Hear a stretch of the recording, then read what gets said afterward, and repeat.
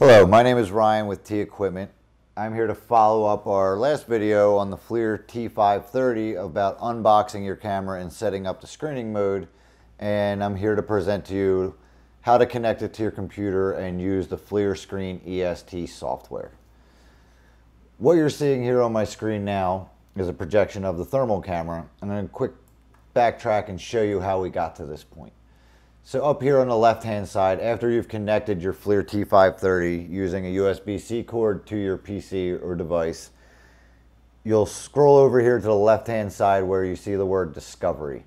Here you'll see a list of webcams, different types of cameras that are all connected to the specific camera or device.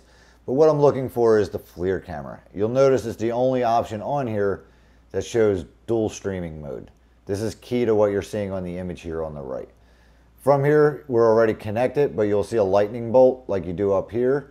You'll click on that lightning bolt and that will allow you to live stream and connect to your FLIR unit. What we're using today is a FLIR T530. This same setup can be used on any FLIR EXX series camera on up. Some of the functionalities you'll notice on this program is over here on the left hand side, you'll see a thermal image. This image is purely generated on temperature and temperature differential.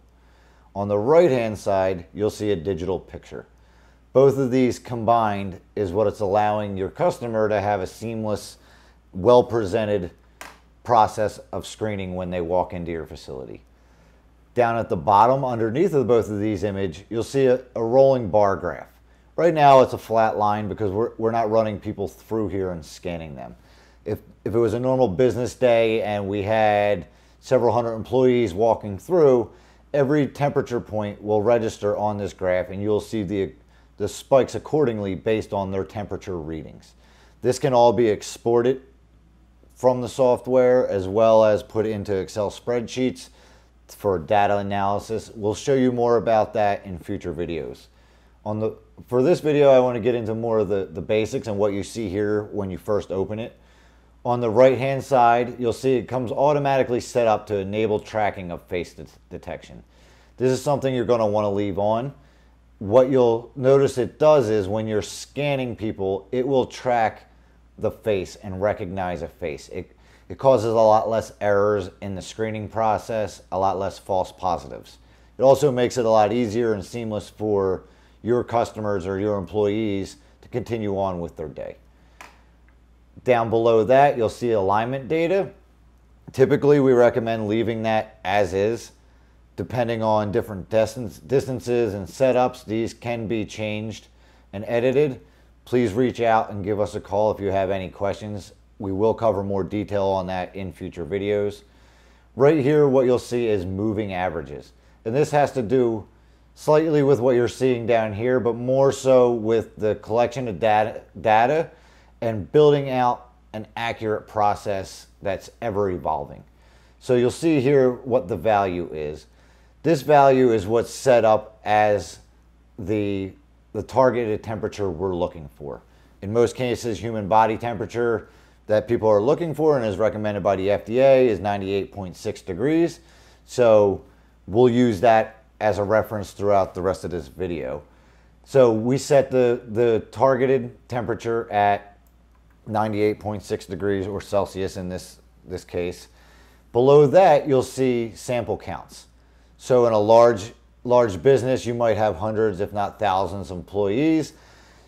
This will edit the amount of samples needed to set that baseline temperature to start a shift, your day, or to recalibrate the baseline temperature of your process. For us, we're doing a smaller scale operation right now, so we're going to drop the sample count down to 10. Now what this will do is, you'll see the spike right here. It is collecting 10 data points of temperature to build out an average. This will be used for an ever-evolving, updating screening process that really allows for a hands-off, customer-friendly setup that adjusts with the environmental factors that change throughout the day. What I'm referencing is temperatures in the morning are much cooler typically than later in the afternoon. This might affect baseline temperatures in most setups and screening scenarios. With this software and this rolling moving average, this factors in that moving baseline temperature throughout the day, and it creates much less false positives. Now on the left-hand side of the video camera or screen that you'll see here are just some basic functions of the camera. This can calibrate the camera. You'll see focus changes, autofocus. In most scenarios, I recommend just hitting the autofocus and leaving it be. The last thing I want to touch on here is events logged. So from here you'll see it shows when I connected the camera, when I bumped the camera and disconnected it, and so on. It will also notify you of alarms if need be and if you would like to. In our videos coming up in the future, we'll dive into a little bit more detail on the settings and control room functionality that you might be interested in. Again, my name is Ryan Boyle from T Equipment. I thank you for your time.